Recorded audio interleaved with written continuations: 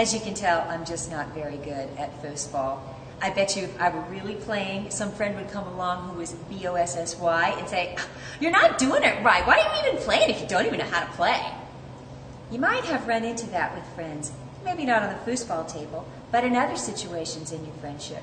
There really is no place for B-O-S-S-Y. You're not the boss of your BFF, she's not the boss of you. So what do you do when you really need to tell somebody how it is? There's a different word to use, and that is assertive. With your friends, it's important to express how you feel, to simply say, you know what, let me show you how to play foosball, and then we can have a whole lot more fun. You can say anything you want to, as long as you are assertive, not B-O-S-S-Y.